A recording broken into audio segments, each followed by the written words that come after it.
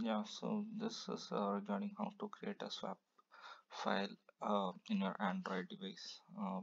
But before that, your Android device should be rooted. And actually, there are few Android apps to do that. But actually, I have a requirement like I should use a SD card as an extended memory for my Android phone.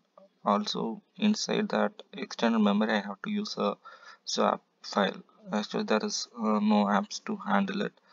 There is one particular app you can specify a location to create a root file, but on and off is somewhat complicated. There you have to restart the phone. That also it's not working properly. So I just created a um, shell command for that. So I just want to create a video of that so that in future even you guys will be knowing, and also for me to know what I did there. So once you have a root permission in your Android, you have to start with soup. As I'm typing in the command from a system, it's not going to work out. But yeah, basically you have to start with soup, and you it will prompt for a root permission. And once you have given the granted the root permission, you have to first type cd slash dot dot slash and then ls to confirm whether your location is correct. So if your location is the right location, you would see something like mnt. So if this folder is within that list, that means you are in the right location. So you have to go into the mounted location, and there you have to again list. So if you are in the right path now, you have to see something like extended, so or extend, something like that would be there. Then you have to cd into that. So you have to cd into the extent, and if you are going inside it again, you have to list, and you are going to see something like there are random uh, GUID ID type of number folders.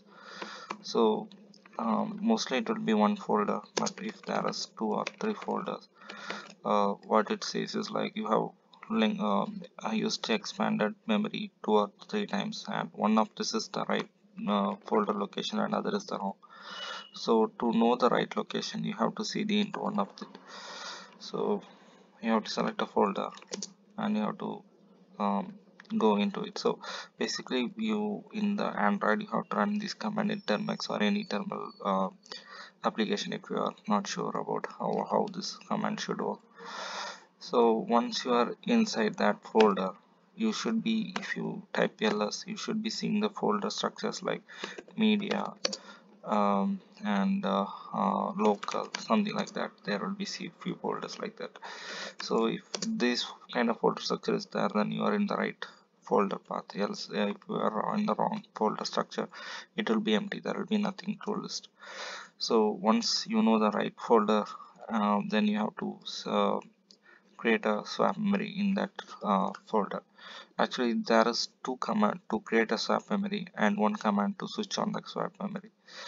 So to create a swap memory, you have to specify dt if dev 0 of equal to now the swap memory file name. So in here I am using swap memory itself, so swapfile.img, and then bs equal to 1024. This is the normal bit structure, 1024 bit kb bit for 1 byte kind of thing.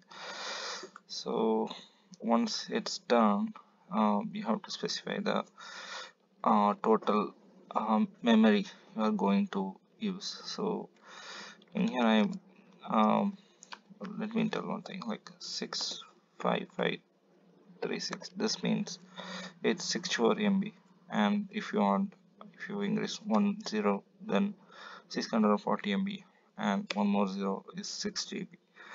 So if you are creating 6 GB, you can use this, or you are going to reduce the number to 1 GB or 2 GB. You can select accordingly to that and enter.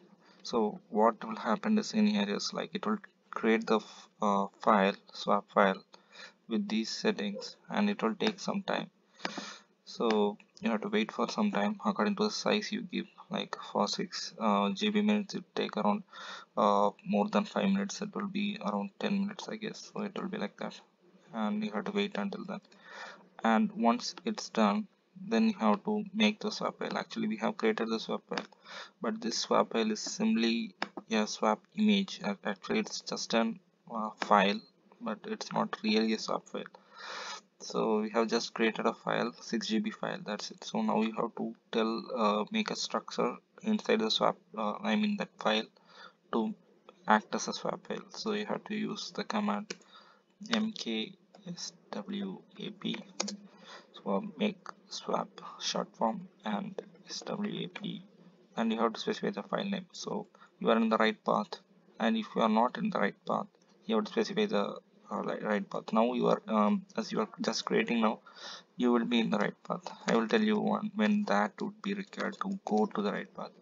So once you type in this command, then you would be, it will tell like the swap file is created, and then you have to use the final command, that is the um yes, swap on and the file name .img. So this will switch on the swap file. But there is one problem with this method, like this will create the swap file and switch on the swap file, but if you are rebooting the phone, then this would be off by default. So you have to switch on again. So at that time you should be knowing this path you came in. So normally before creating this or this area, you can see the path as long as you have come up. So that path you have to copy and keep it somewhere else, and after reboot you have to cd to that path. It will be something like mount extended and that file name. In here it was something like 73 and something like that. And inside, if you are creating inside data or local, you can create anywhere inside this extended but you have to choose any of the folders. So if you are choose local, then you have to cd into the local, and then you have to type in swap on swapfile.img. So this is the uh, this is for creating a swap file in the Android extended memory, and how to use it, reuse it. So that's what this video is about. So yeah, thank you.